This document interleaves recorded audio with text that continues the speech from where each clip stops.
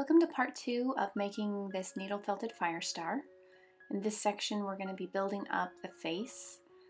I'm adding a little bit of wool along the bridge of the nose and just above the eye to make sure that the right eye has the same basic shape around it as the one on the left. And so I just saw there was a little bit of an unevenness there and just touching that up. But what I'm going to do is move on to making the muzzle.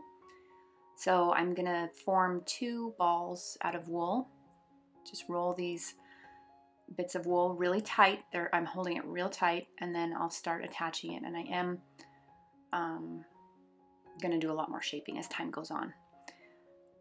One of the things that I'm going to work toward on this muzzle is making sure that it's pretty muscular looking. So I'm going to push it to pretty much the maximum limit for width. The outer portions of the muzzle I'm going to aim for kind of lining up with the pupil of the eye. So about halfway through the eye, if you were to look at the cat straight on, should be the edge of his muzzle. If you look at different domestic cats, there's a lot of variation in the length of their muzzle and even in the width, whether it's really wide or really narrow, long, short. So you can really choose how you want the muzzle to look. I was trying to go with more of a wild inspiration, I guess, since this cat ends up surviving in the wild really well. Here what I'm doing is getting the right side of the muzzle attached, and I have some extra wool that was longer than what I needed as I was rolling it to get the same size as the left side of his face. So I'm going to just go ahead and let that stay on, and I will curve it around to start building up the chin. So that piece that's hanging down, that's where you'll see that get pulled over and just become the chin a little bit, which again, I'll continue to build up. I don't have a specific one way that I do any of these sculptures. I just sort of, each one I work with it as I go, and so there's a lot of freedom, and as you make your own, you should be able to do the same thing, whatever kind of works for you. Just keep in mind whatever your goal is and keep comparing what you're working on to that goal. So I would definitely recommend having an image that you're basing it off of. If it's the image of my completed project, that's fine, or if it's something else. If you have probably a profile view, the side view, and then a front view to just keep comparing as you work. And I think the easiest way to do that is if you actually take photographs of your work from time to time. For some reason, it just really helps to be able to visualize what you've got so far.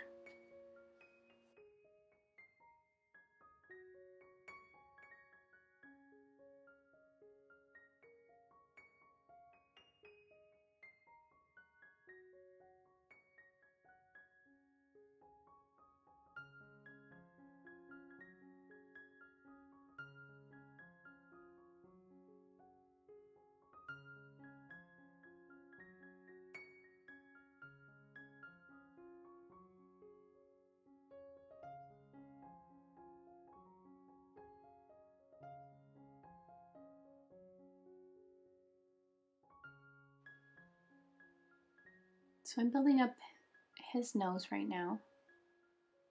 Just adding some more wool to this top portion of his muzzle, which will be the bridge of his nose. And I do keep checking the profile that I'm creating for his face, which is why I keep spinning the wool like this. It's not to show you the back. It's just I'm looking at the profile, and the camera happens to be on the side. So I'm just making sure that I'm getting this built up how I want it to be.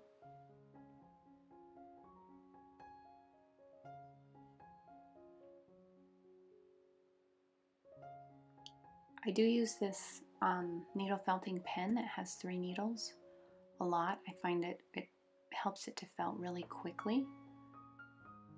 Those needles that I use are the fine gauge. I'm not exactly sure what they are, but when I order the replacements, I always select the fine gauge. I feel like they're probably close to the yellow needle that I use, which is a 40T, and they're definitely fragile.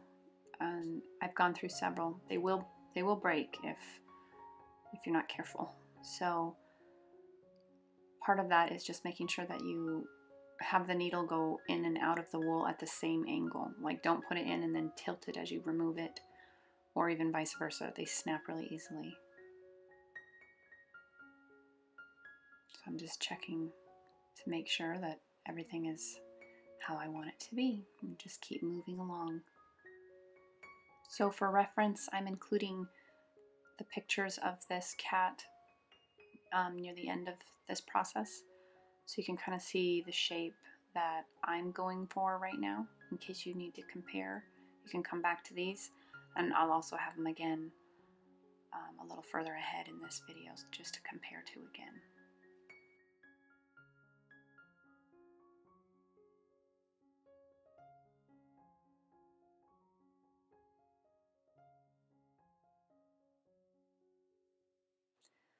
The part of the facial structure that I'm working on right now is the cat's cheekbone. And I like to think of this portion as an upside down triangle. I'm going to go ahead and include some still shot images here of the cat once I pretty much have all of the facial features complete, and show you the different angles to look at the cheekbone. Here's the front view of the cat, and you can kind of see that there are two triangular shapes formed under the eyes. If you look at it from the side view, you can kind of see again that triangle shape. And then this is the top view, so that you get an idea of about how thick that you want to build up the cheekbones, sticking out forward beyond the eyes.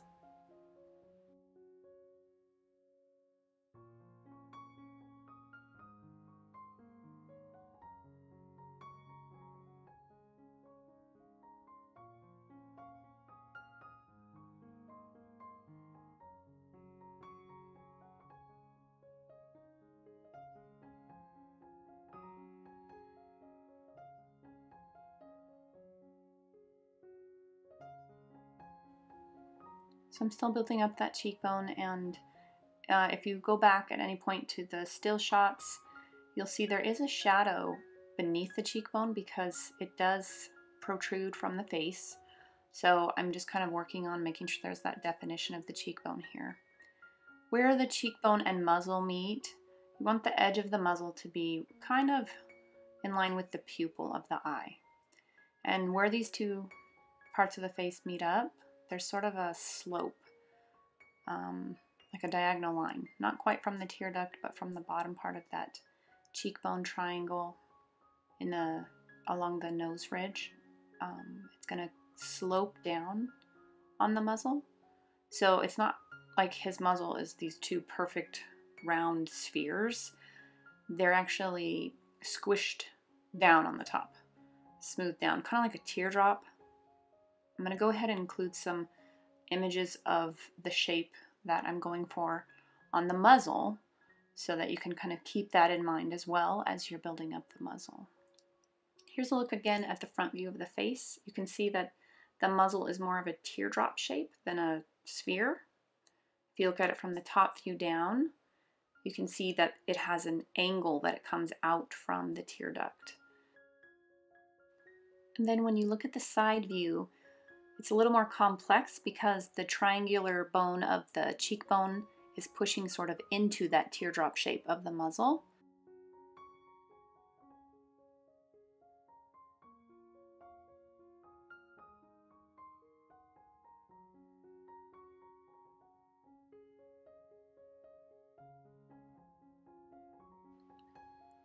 Here I'm just working on the definition of the ridge of the nose.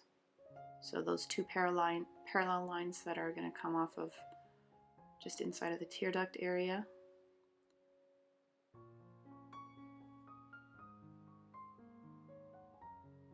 And I'm also working on sloping the muzzle.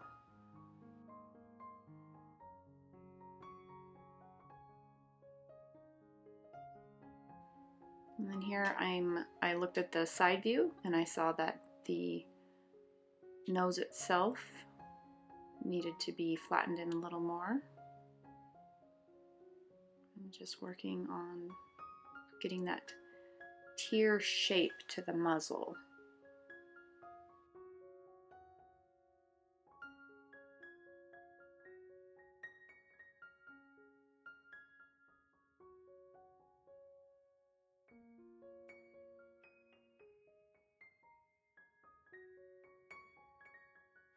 Again, I'm just checking out to make sure that I have the cheekbone clearly defined as separate and distinct from the muzzle.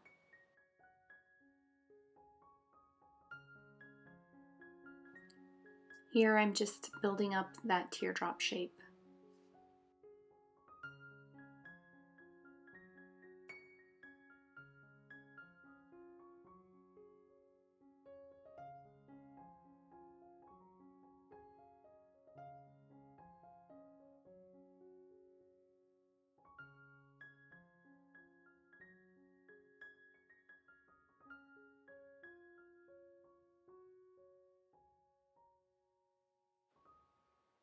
Again, just paying attention that I have this triangular cheekbone and this teardrop shape of the muzzle.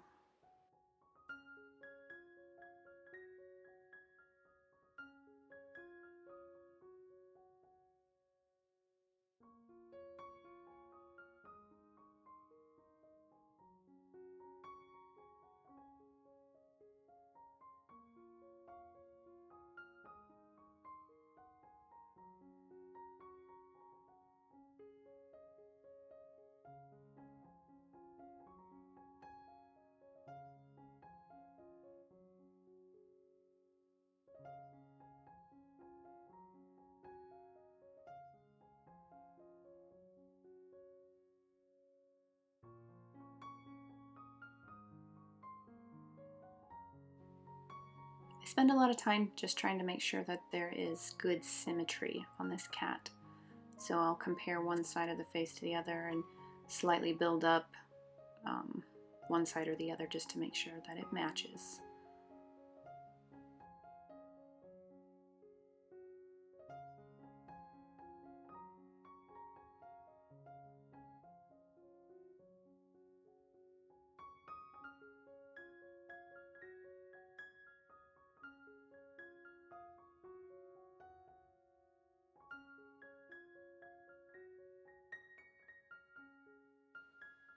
And the brow of the cat should make a nice continuous slope from around the top of the eye down inward to the sides of the nose. So I'm just making sure that that is symmetrical for both eyes, along the eyes meeting along the bridge of the nose, and where the muzzle itself meets the bridge of the nose and that triangular cheekbone area.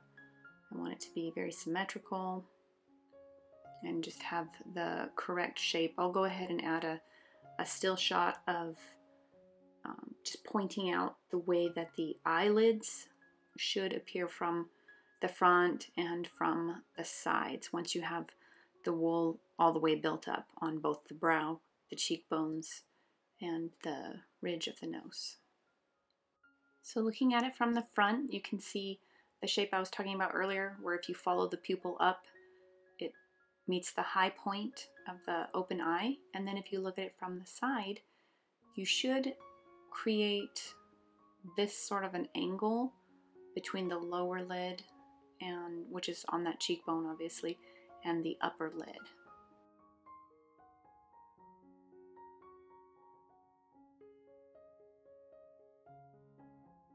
And I'm just making sure that I have that nice slope and angle that comes down, and of course then the little triangle cheekbones. Build up the front of the muzzle a little bit more. Eventually you want to make sure that you get a nice straight crease between the left and the right side of the muzzle, right below the nose. And it's really important that you triple check that your nose and also the separation in the muzzle right there is right in the center of the face. If you use the 36T needle, you can really create definition even when the wool is becoming very dense. It's a really strong needle, and I think I've only ever broken one once, whereas this yellow one, the 40T, it is fragile, but I feel like I can get a lot of good detail with it as well. I actually like it the best. I'm not sure why, but I do use this black one whenever I feel like I need to get really strong creases in the wool, or really clear definition when the wool is starting to become very firm and harder to shape. It's just a stronger needle.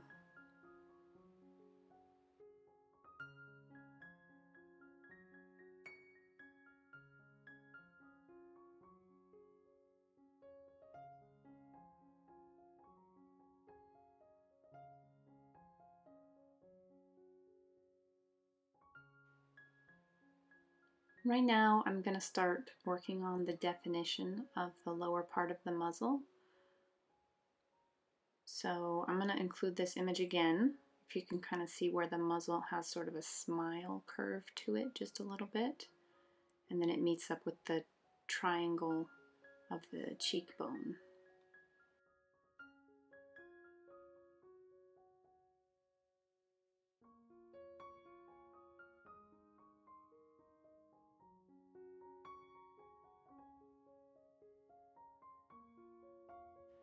Actually, the muzzle is a little bit too wide right now.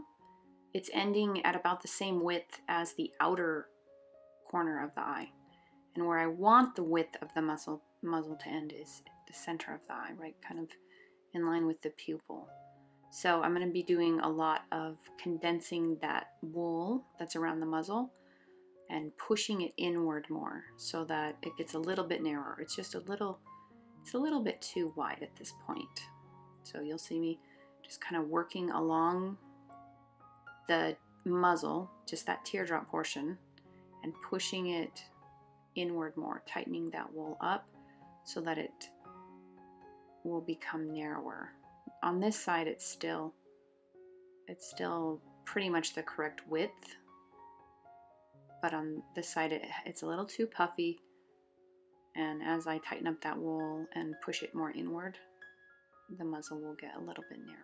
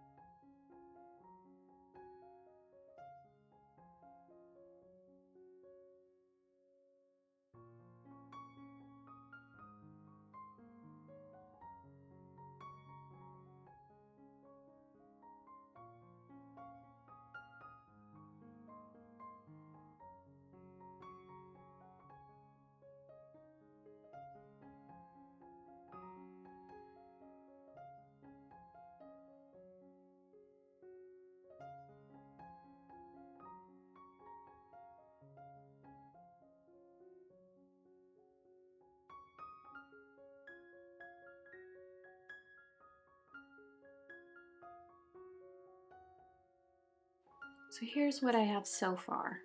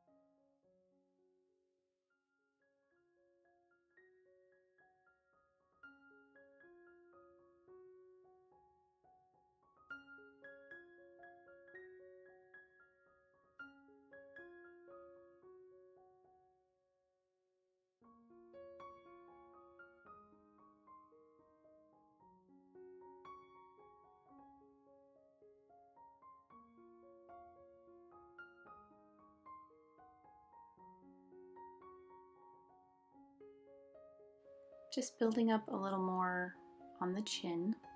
It was a little bit too flat.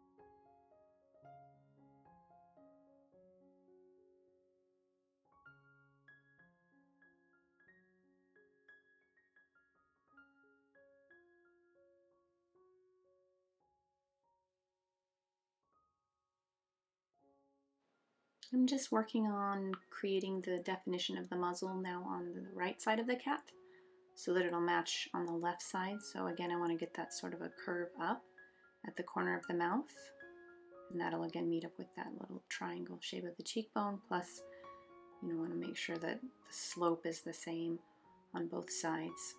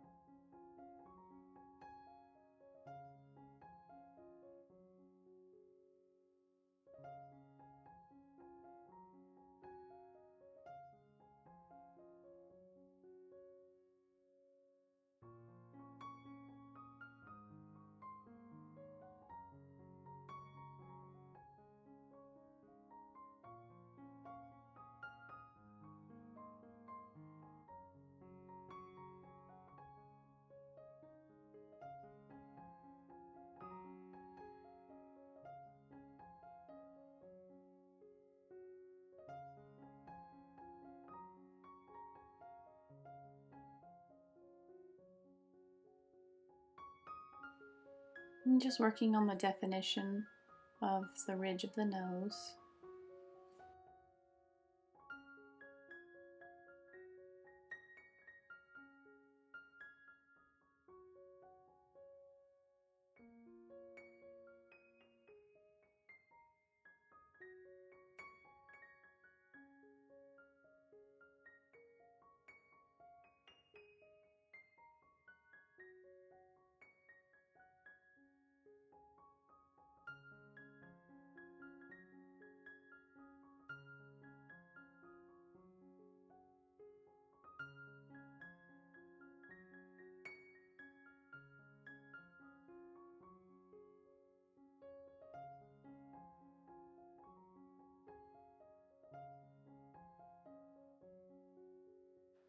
During this time-lapse portion, I'm really just doing the fine-tuning of getting everything correct, getting all the little angles correct and all the lines correct, which I've shown you in the pictures and you can refer back to.